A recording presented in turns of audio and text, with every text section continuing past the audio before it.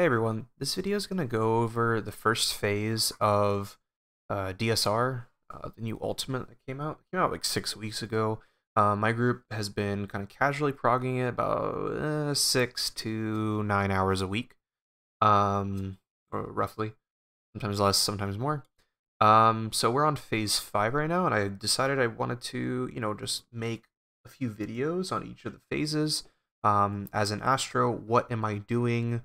Who my healer partner is, why I'm putting certain cooldowns in certain places, different timings, basically a tips and trick video for any astrologians that are currently attempting this ultimate or going to attempt it in the future. Just giving you some ideas of where I'm placing certain cooldowns and whatnot, and obviously take it with a grain of salt. Every team comp is going to be a little bit different in how they function.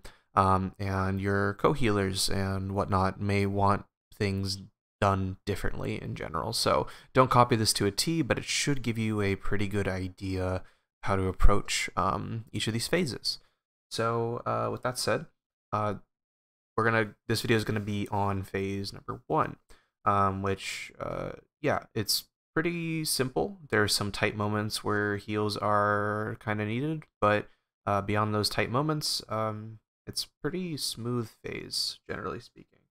So I have a Twitch VOD that I have recorded, or it's a VOD. I just pulled it up, and I'm just gonna follow this. I'm assuming this is a clear for P1. I didn't really check ahead, but we're gonna just keep going. So for pre-pull on P1, what I like to do is prep a horoscope that's obviously augmented with the aspect to Helios or whatever.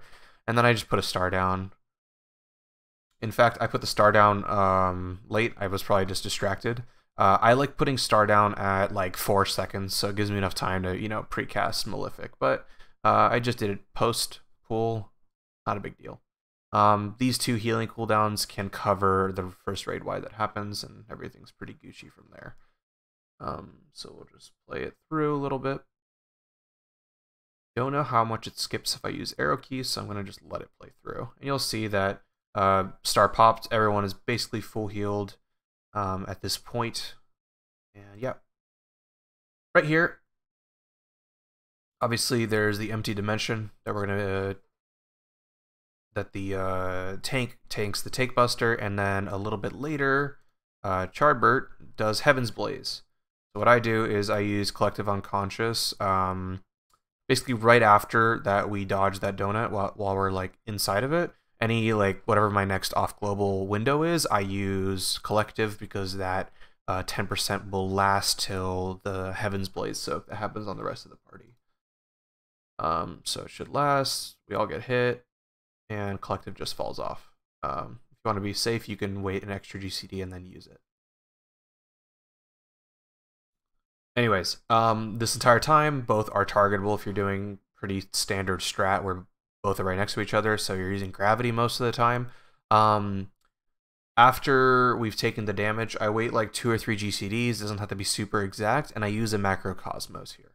The Macrocosmos is going to help heal up the first part of the damage that we're about to take. So there's those 4 cleaves that happen, and then the big cleave on the other 4 members, and then it flips where the other half does the other thing.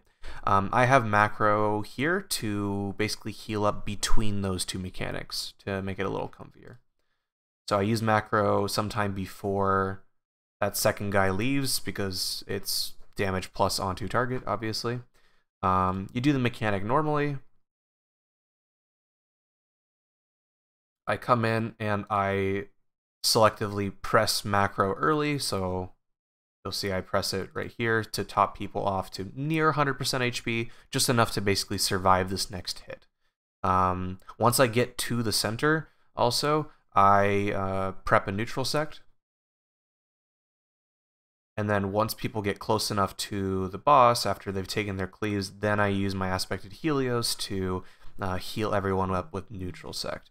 Something else to note is collective...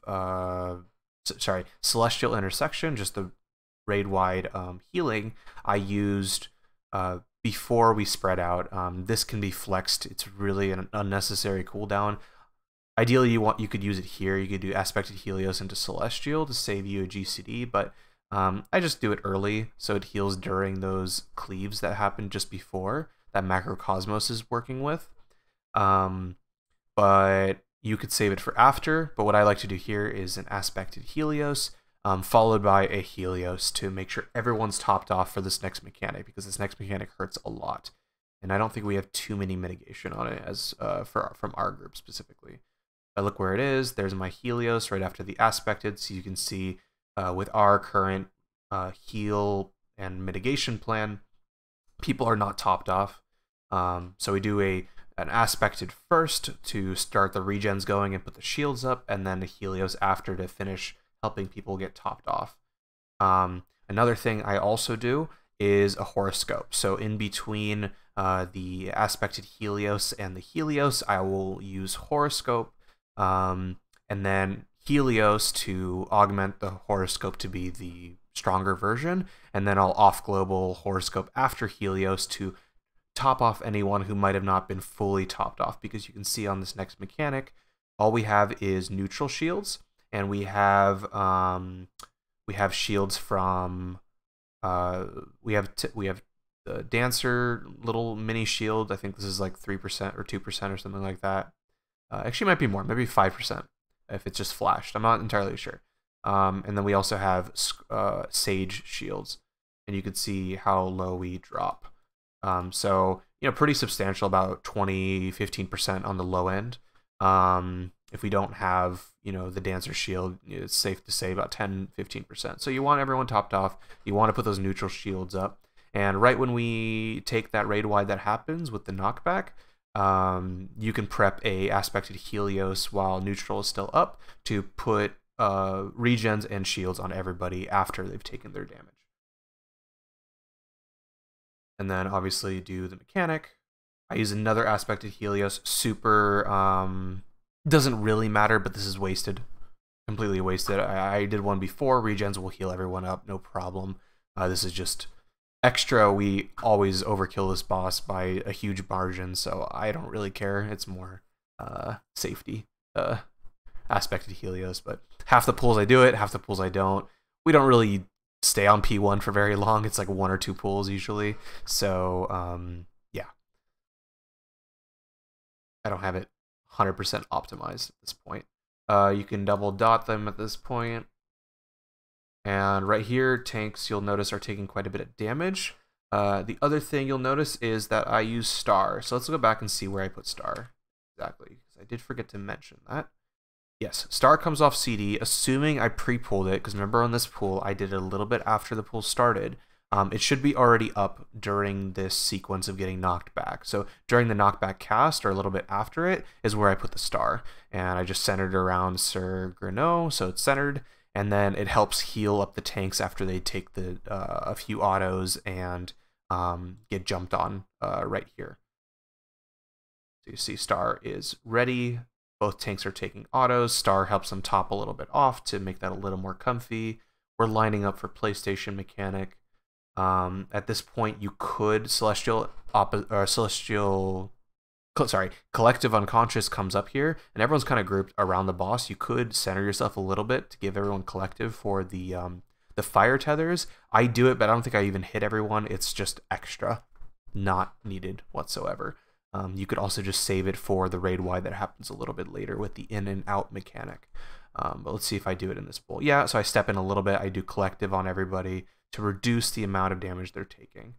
I'm actually surprised we didn't die there. One of those tethers looked a little sketchy.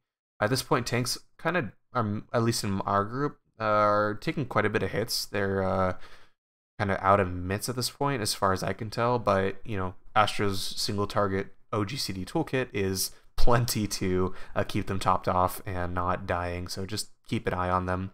You guys should have enough damage where you don't have to super worry about doing damage. Just keep your tanks alive.